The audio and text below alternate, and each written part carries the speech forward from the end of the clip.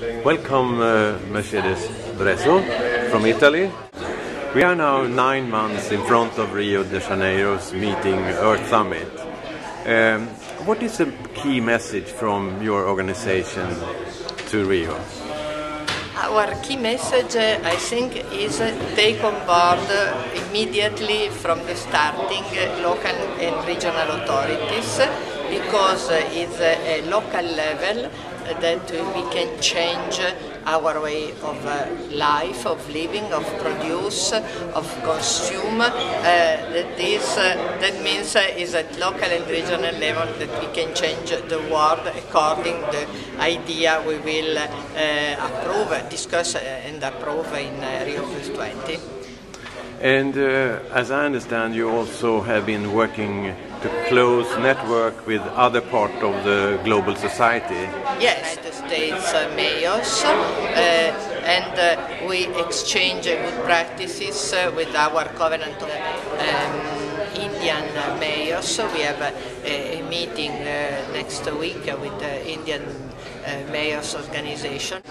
So you think that the mayor will play a more important role in Rio? I think so. I think we do not forget that the only positive and concrete result of Rio in '92 was the birth of the local Agenda 21. This local agenda has changed a lot of our cities. For example, if you look at Malmö, the Malmö of '94, when the actual mayor was elected just after Rio '92, was a city with a strong industrial heritage, with a lot of problems, lack of job, environmental difficulties and problems. Now, these almost 20 years have changed the life, the economy of the city. I agree that the energy is a key question for us, and of course we want to reduce the use of energy by insulating the houses better, retrofit the houses that was built for 50 or 60 or 70 years ago. That creates job, that creates a better energy balance, and that makes less greenhouse gas emission in the air.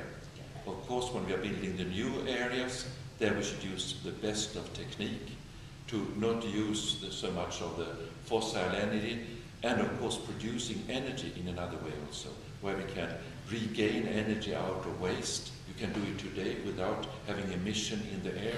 You can get biogas out of the organic waste that you have, and also the wastewater. You can get organic waste out from the wastewater treatment plant. And in that way, for instance, here in the city of Malmö, 50% of all the fuel in the buses are biogas that is produced by the organic waste. The rest is still fossil gas, but that will be excluded within a period of 5 to 10 years. Then we have enough of that biogas.